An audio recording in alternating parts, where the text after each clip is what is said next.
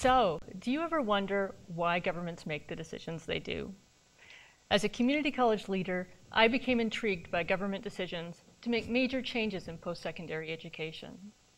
I began to wonder, when governments make major policy decisions, what problems are they trying to solve?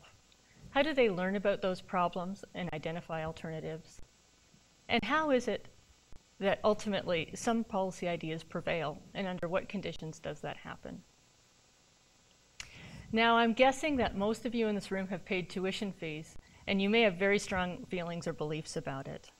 These students are protesting a government decision to increase tuition fees, and these types of protests have occurred recently in Canada and around the world.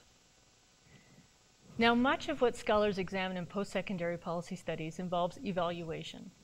On tuition fees, for example, research typically investigates the different impacts that different levels of tuition fees have on individuals, on groups, or on society.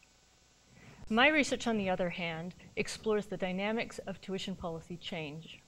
I'm interested in how and why tuition lands as a policy problem on government agendas, how organized interests frame and represent their policy ideas, and how decision makers make choices. Through 59 interviews and a review of the historical record, I closely examined 3 episodes of major tuition policy change in 3 very different provinces. I was most interested in the first stages of new policy development, shown here on the slide: agenda setting, alternative specification, and decision making. Now, what's different about my research is I look closely into the politics in these communities. I used 2 alternative theories from political science to identify key factors in tuition policy change and to develop a new conceptual understanding of how we generate post-secondary policy in Canada.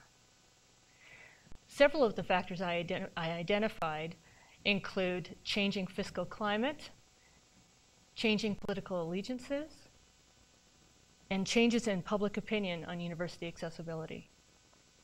Now, this research is important in a number of ways.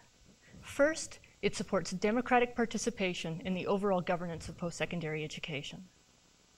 Further, for people who want to influence government decisions, it reveals important information on how groups can effectively advance their interests, and it sheds new light on the nature of post-secondary policymaking more generally.